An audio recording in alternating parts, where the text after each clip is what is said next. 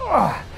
AGM batteries, flooded lead acid, lithium, which one is best? Well, I had an opportunity to test all of these batteries under laboratory controlled conditions, even at different temperatures, to figure out which is most cost effective and which provides the most power.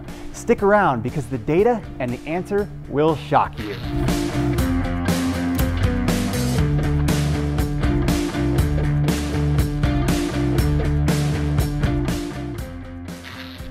So this is not the original video that I intended to make when we visited Battleborn Batteries in Reno, Nevada. We were there to interview Dr. Dennis Ferris, the CEO of Battleborn Batteries, and COO Sean Nichols about primarily a cold weather charging experiment that they had run comparing their lithium-ion batteries to lead acid alternatives. Now, I did a video and blog post analysis all about this study already, and I'll put a link in the description below. But a lot of questions were asked about it still, and this was an opportunity for me to ask these questions directly to Battleborn Batteries. Could you explain a little bit about what it was you did in the study? Well, this was really a head-to-head comparison between a lithium-ion battery bank and a lead-acid battery bank. And we did go to cold temperatures, but we also did the experiments at room temperature. We did basically a discharge, charge, discharge repeatedly at room temperature, and then we kept decreasing the temperature down to about 15 degrees Fahrenheit. Now, the interview I think was pretty good, and I'll upload the whole interview in a separate video, but we started talking about battery capacities a bit, and Sean said this.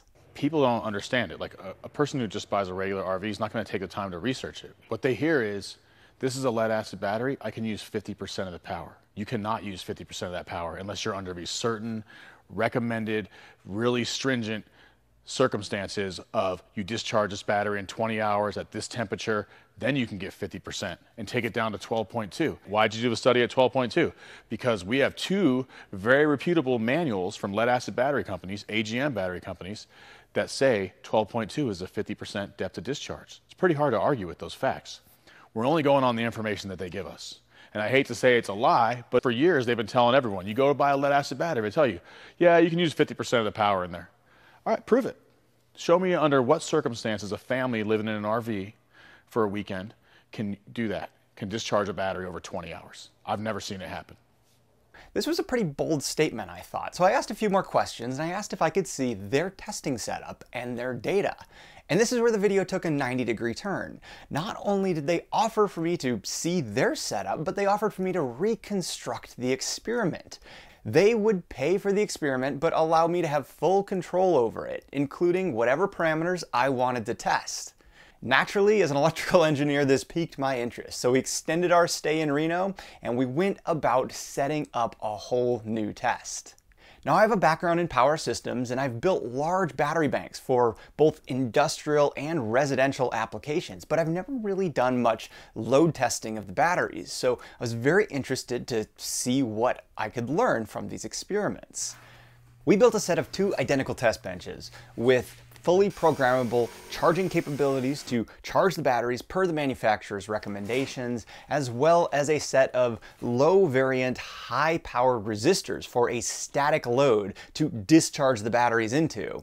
We set up an automatic voltage cutout system with a relay powered from an external power supply as not to impact our experiment, and recorded all the data into a National Instruments DAC using a set of AccuAmp current transducers and high accuracy voltage divider resistors to log the data directly into a computer. Now, as for the batteries, we got 6 different sets. We got 2 sets of Battleborn lithium batteries, 2 100 amp hour standard batteries, and 2 of their brand new heated batteries to test out in the cold weather environments. Now, these heat batteries are really neat and something that I wanted to talk with Sean and Dennis about in the original interview, primarily because they solve all the problems of cold weather applications for lithium-ion batteries. These are awesome batteries with the latest and greatest technology, and if you want a chance to win a set of these batteries, you're gonna have to stick around to the end of this video as we are giving away 2 of these awesome batteries to one lucky winner. Now for the lithium batteries, we only tested a set of 2 of these batteries, or 200 amp hours capacity. But for all of the lead acid batteries that we acquired, we got a set of 4 of the batteries, usually around 400 to 450 amp hours of capacity. Now, Battleborn's original study only used 2 lead acid batteries, which is still a fair comparison because this is what most RVs come with. But I wanted to do something a little different. We're testing a larger lead acid bank against a smaller lithium bank. It's really going to be a little bit closer to apples and give the lead acid batteries the benefit of the doubt. As for the lead acid batteries, we acquired 3 sets of AGM batteries. We got 2 sets of what are considered some of the highest quality and really the most expensive AGM batteries that are commonly used in RVs and boats, and also 1 much less expensive AGM battery that can be purchased at most retailers across the country. We also got a set of very inexpensive 6-volt flooded lead acid batteries that are a pretty common choice for backup power systems because of their cost. And we wired 2 of them in series to create a 12-volt battery bank. Now, because of some of the data that we got from these batteries, I'm not going to disclose the actual brands of these batteries. We're just going to call them AGM 1, 2, and 3 and flooded for our 6-volt flooded set. Now, we are sharing the cost of each of these battery systems along with the manufacturer's rated amp hour capacities and what the recommended cutoff voltages for 50 and 80% were respectively. Also, we're sharing what the manufacturer's expected life cycle for these batteries are. All of the battery information, and in fact all of the information that we acquired from this experiment, is going to be available over on the accompanying blog post along with a full detailed analysis of all the data. If you want to get access to the actual data that we recorded, I'm going to make it available over on this blog post. I warn you, it's millions of cells of data, and a lot of computers hate even opening these Excel spreadsheets. But if you want to run your own analysis, I'm going to make the data available to you as well. Now I'll get into a little bit of an analysis of all of the data here and the tests that we ran in a minute, but a lot of you are here to find out what we discovered. So here are the main takeaways from our experiment. The first and one of the most interesting things that we got out of this experiment is that none of the lead acid batteries we tested were able to make their rated capacities at the stated voltages per the manufacturer. This means that at a 12.2 or 11.8 volt cutoff, the capacity that the manufacturers said the batteries should make was not what we got at all, even with an extremely low discharge at 2 amps per battery, well beyond the 20-hour discharge that the manufacturers state is what you should be able to get out of the batteries. This truthfully shocked me. I expected the batteries to perform much better than they did, and it seems that Sean is right. We're buying batteries saying that we can get X capacity out of them, but we're not. This data was room temperature tests, and interestingly, the lithium batteries that we tested at room temperature actually exceeded the capacities that they are rated for. Now, a lot of you might say, well, why don't you completely kill the batteries, discharge them all the way down and see how much capacity you get out of them? Well, you're not supposed to do that with lead acid batteries, but we did. We took our 2 best performing cost-effective batteries and we discharged them down to 9 volts. And amazingly, they still didn't make their ratings. This is an unreasonable test, however, and we're really curious about what you can get when you set a cutoff at a recommended limit.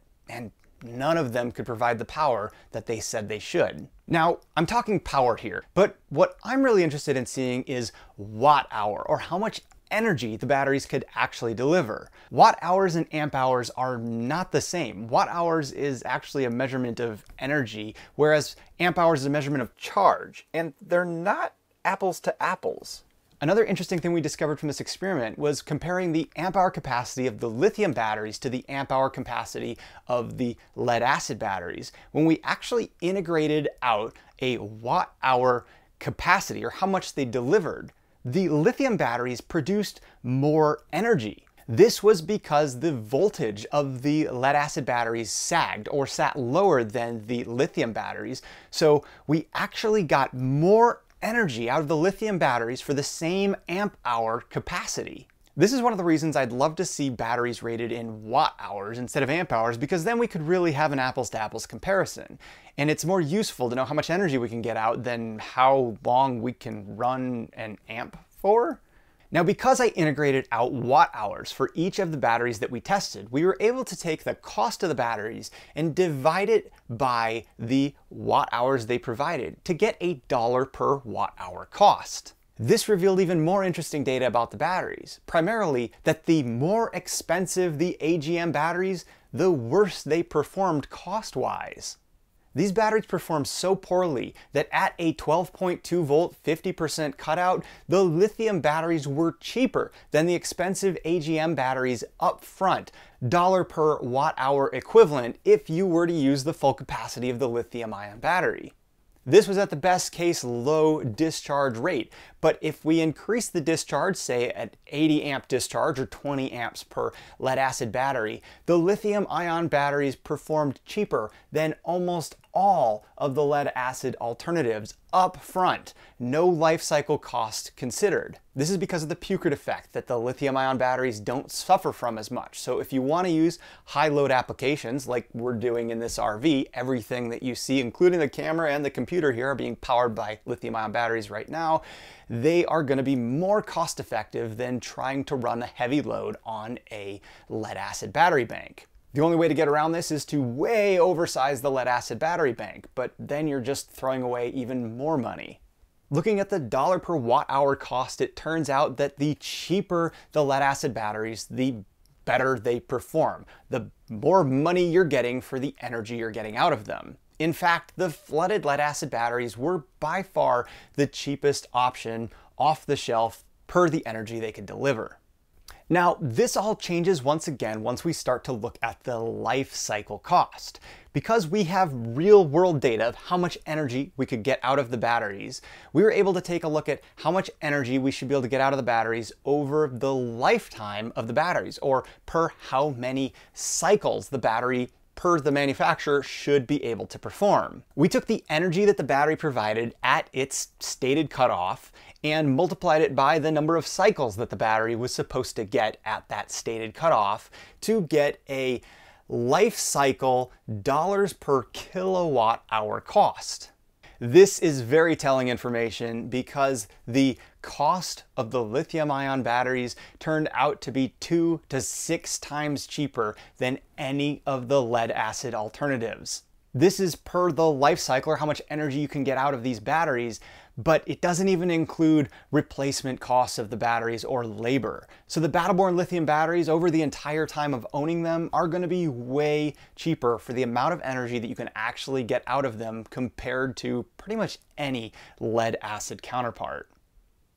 Now, in our cold weather tests, we found out that the lead acid batteries had such a low voltage sag because of the cold weather that we had to lower our cutoff voltages to even get any reasonable amount of energy out of them, specifically at high loads.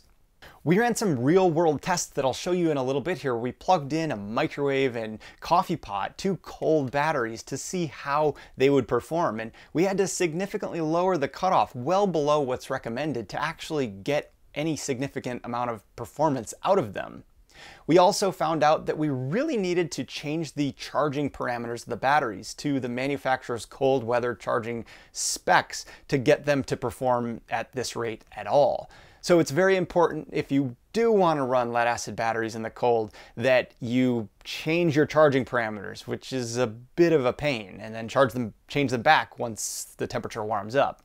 We also tested out the Battle-Born heat battery, which performed amazing in the cold. It performed as if it was warm because, well, it was. The one drawback that we discovered from this battery is that it does self-consume some of its energy. We ran the battery's tests at 10 degrees Fahrenheit, completely uninsulated, really worst case scenario for this battery. And while it performed well, it didn't provide as much energy because it self-consumed to keep itself warm. So if you want to run heated lithium batteries, I recommend you add insulation to give them the best case scenario, give them a chance to retain that heat a little bit better. Now, those are the main takeaways of the experiment, but let's dive into the data a little bit here and take a look at each individual experiment. First, we ran the tests at room temperature. We discharged the lithium-ion batteries down to their 11.8 cutoff, and we were able to see that we provided 108% of their rated amp hour capacity at a 8 amp discharge, or 4 amps per battery, or 102 amp hours of their rated capacity at an 80 amp discharge, or 40 amps per battery. The lower discharge is due to the Puchert effect that we talked about more in the cold weather charging video. Now for the AGM batteries, we first cut them out at 12.2 volts, and this is where we were able to see that none of them made their 50% capacity. They made about 30 to 40% of their rated capacity at the very low discharge, 8 amps divided by 4 batteries, 2 amps per battery. They should have performed better than this. But at the 80 amp discharge, they only made about 15 to 20% of their rated capacity. And this is partially due to the Puchert effect, where they're not going to provide as much energy, and secondly, due to the fact that they have a larger voltage sag, which is going to hit that cutoff sooner. We did record before and after the test to see where the voltage ended up, and we were able to see that with the low discharge current, we had very, very little voltage recovery, only about 0.1 to 0.2 volts max, whereas at the 80 amp discharge, it could be upwards of a volt recovered. So we didn't get as much capacity out of the batteries at that 80 amp as we would expect anyway, but if you have your inverter set to cut off at 12.2, this is what you're actually going to get. Next, we lowered the cutoff voltage to 11.8, or what the manufacturers considered the 80% discharge. Once again, they didn't make their 80%. In fact, we only got about 60% at the very low discharge and 30 to 40% at the 80 amp discharge. Now, due to the time that all these tests took, some of these tests were extrapolated data, and you'll see that in my chart here. Extrapolated means that we ran it down to a lower voltage cutout and we integrated the data to get what we should have seen if we cut the voltage out at, say, 12.2 or a higher voltage cutout. In addition to the amp hour capacity, we calculated out the watt hour capacity for each of the batteries at this room temperature, and then calculated out the dollar per watt hour cost.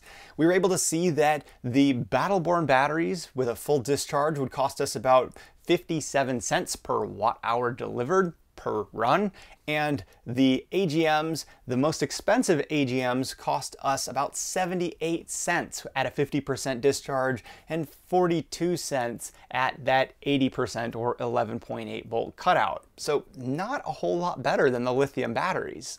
Interestingly, if you compare just the AGM batteries, it's interesting to see that the AGM3, or the cheapest AGM we purchased, actually performed almost as well, if not better than AGM1, the most expensive and supposedly the best performing, at least you would assume so.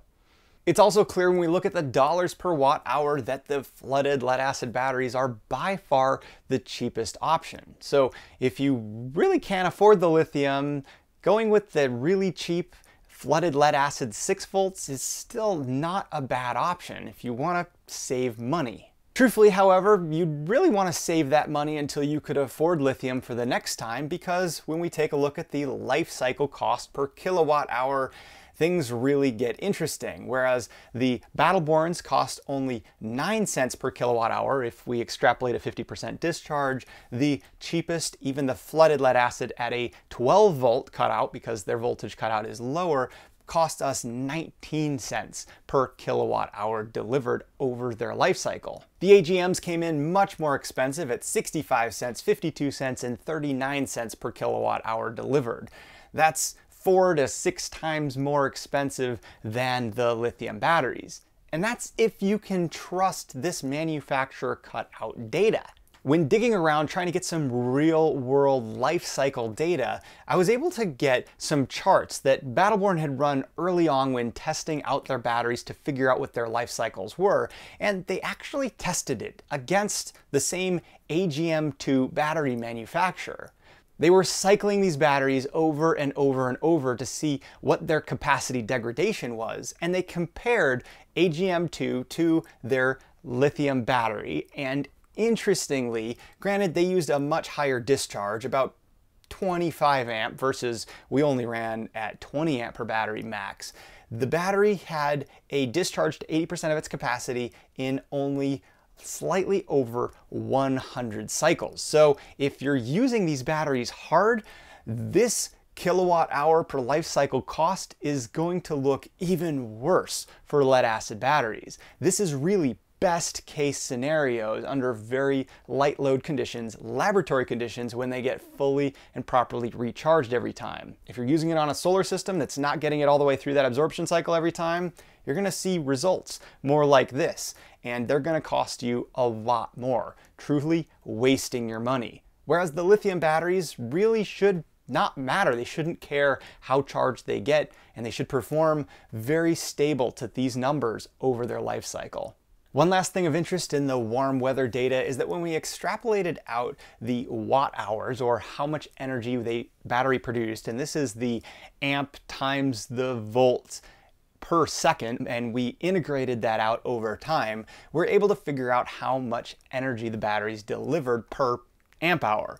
And when we compared 216 amp hours of AGM3 compared to the 216 amp hours delivered by the lithium ion batteries, we got 2,808 watt hours delivered by the lithium compared to 2,683 watt hours delivered by the AGM at the same exact amp hour capacity. And that is because the voltage stays up on the lithium so much longer. This actually took the lithium all the way down to where the voltage tailed off. So again, kind of worst case scenario for the lithium. So interesting to see that amp hours to amp hours is not apples to apples. We really can't compare them together. We're truly getting more energy out of the lithium than the AGM batteries.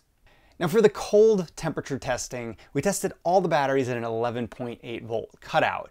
And this is because primarily the voltage will sag so much higher. We can extrapolate out what a 12.2 volt cutout would look like. We first tested the Battleborn lithium ion 100 amp hour standard battery, and then the new Battleborn 100 amp hour heated battery. We can expect a capacity loss in cold weather because the chemical reaction in the batteries slowed down. But it was interesting to see that the lithium-ion batteries had a very similar capacity loss to the lead-acid batteries compared to their original capacity. All of them were around 75 to 79% of their original capacity, so they lost about 20% at 10 degrees Fahrenheit. This was at the low discharge. However, looking at the high current discharge, the lead acid batteries lost considerably more capacity, only providing 40 and 60% of their original rated capacity, the already derated capacity that they produced from their original capacity, whereas the Battleborn produced about the same, 78% of their original rated capacity. This is due to the Pukert effect, how it accelerates in cold weather applications. I talked about this phenomenon in my original cold weather charging video, but since then I've also discussed it with a friend of mine, Matt Knight, who runs a blog called Adventurous Way. He did a great analysis of this cold weather phenomenon over on his blog, and he actually charted out the usable capacity of the lithium-ion batteries versus the AGM batteries at different discharge characteristics in the temperature. And you can clearly see that the Pukert effect is much, much more pronounced in cold weather for lead acid batteries versus lithium ion. So it's not that unexpected that we see the capacity of the lead acid batteries decrease so much further when we try to put a load on them compared to the lithium. An interesting thing to note about the lithium is that the heated lithium battery provided less capacity than the regular battery at the low discharge current. The reason for this is that we turned on the heat of the battery 8 hours before we discharged it. So it was actually providing energy into the battery to heat itself up and actually used some of its own capacity. And then the 8 amp discharge was a very long run, so it was heating itself over a long period of time, consuming some of that energy. It only produced about 68% of its rated capacity for that long run. However, at the 80 amp discharge, when we're using it much, much higher, it produced almost 90% of its rated capacity. Why? Well, first of all, because it was a much shorter run, so it wasn't running for as long, not consuming its energy for as long, and also because it kept the temperature of the battery so much warmer, it was able to provide more power than if it were cooler. Again, over that shorter period of time, gonna give us more capacity. While the Battle-Born heated batteries do not require insulation and will perform well down to below 0 degrees Fahrenheit, adding insulation, or at least keeping them in an enclosed compartment, will help them perform the best possible in cold weather environments. For the AGM batteries, we then warmed the temperature up to 25 degrees because we wanted to test a more reasonable cold weather application to see how they performed. We also changed the charging parameters to compensate for the cold weather. Lead acid batteries need charging parameter compensation, which we didn't do at the original 10 degrees Fahrenheit, to get best performance in cold weather applications. And this is basically a higher voltage charge. You kind of overcharge the battery, if you will, because it's not going to provide as much current and have a much larger voltage sag. When we ran these tests at 25 degrees, we saw something very interesting. We didn't really see any capacity benefit from the 10-degree test at the low discharge. However, when we did the high capacity discharge and we compensated for the cold weather, we actually got very similar to performance to how the batteries originally performed at room temperature. What this means is to use lead acid batteries in the cold, you really need to have temperature compensation enabled on the charger. You need to go in and manually change the charging parameters for the temperature that the batteries are at. If you don't do this, the batteries are going to perform a lot worse. With the batteries in this cold state, we also wanted to see how they would perform in a real-world condition. So we've already learned a lot about how these batteries perform at different temperatures, room temperature, cold, but what about a real-world scenario? So we went out and got a microwave. We've also got a coffee maker back there. The batteries are cold, they're at 25 degrees. Let's plug these in and see if we can heat something up on a cold morning off these batteries.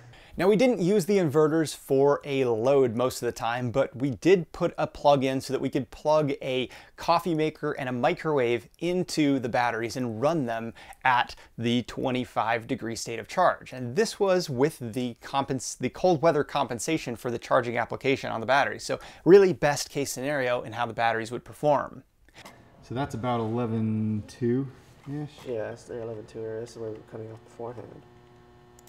Yeah, but I think that initial heating caused us to go. Why'd you kill? Well, Why'd you die? I didn't kill it. I didn't kill it. What happened? We hit 7.8. I'm sorry. All right. So this cutoff was 11.8. Yes. Technically 80% of our battery capacity. We got half a cup of coffee.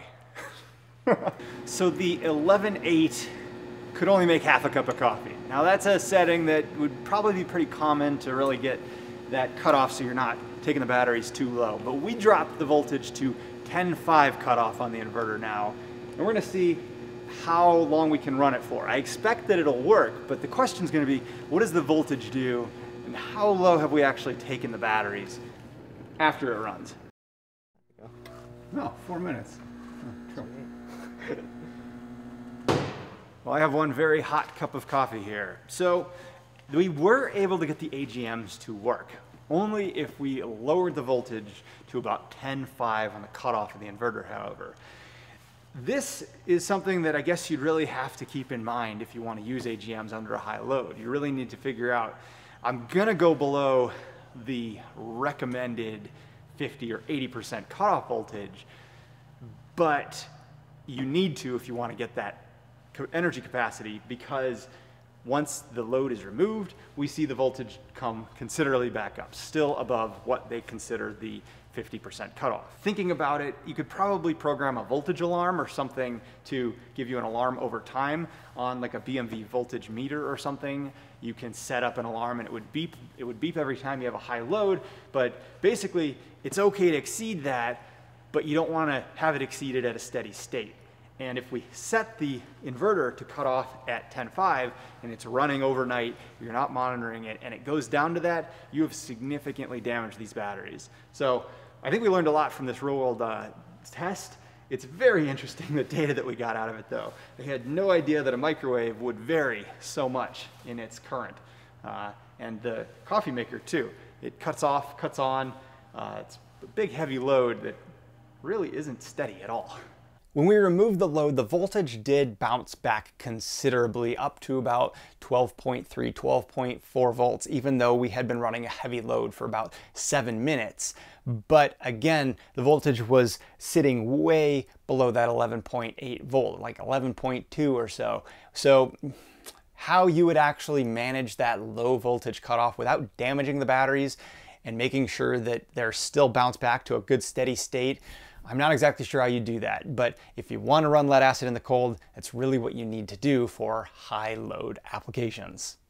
Now, after a month and a half of testing, we were running out of time, but there was one final test that we wanted to run before we left. So we have got some really interesting data so far, and these tests have taken us a long time to run, and I'm almost out of time. I have time for one more test. And what I want to do is I want to take our best performing lead acid batteries. We're going to do the cheaper AGMs and the flooded lead acids.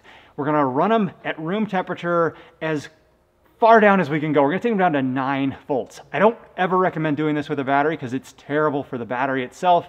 It's terrible for the electronics in the coach, but for the sake of testing, we're going to run these way down, and then I'll be able to take a look at the data and figure out where the true 50% should be on that data, and if they can even make their capacity. I'm curious to see at what voltage they make their capacity. 100% capacity on the AGM should be around 11.6 to 11.5 volts, and on the floodeds a little bit lower, more like 11.2.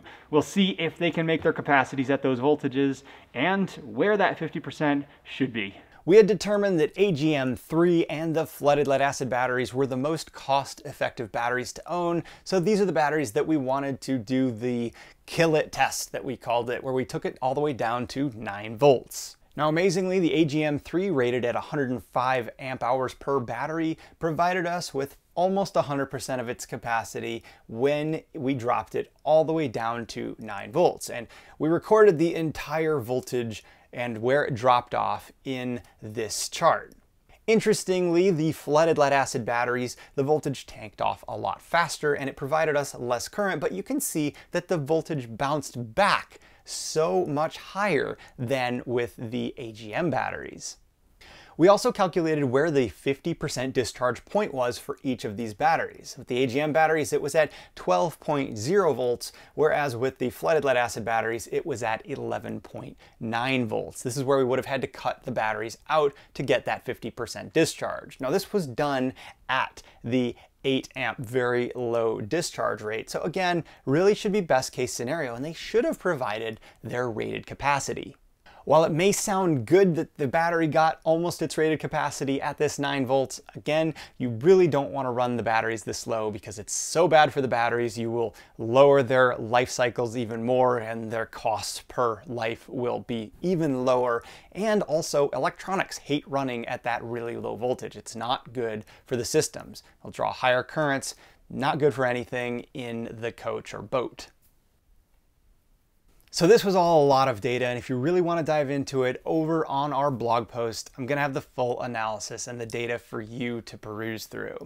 The biggest takeaway of all this for me is that buying a lead acid battery is really a waste of money if you want to get the most energy possible out of the batteries. Yes, the lithium may seem like an expensive upfront cost, but especially if you compare it to thinking about an expensive AGM battery, there's no sense in wasting your money on those batteries. Lead acid batteries are so susceptible to environmental conditions, to temperatures, to charging profiles, to discharging profiles, that they're just not reliable to be used in a power application.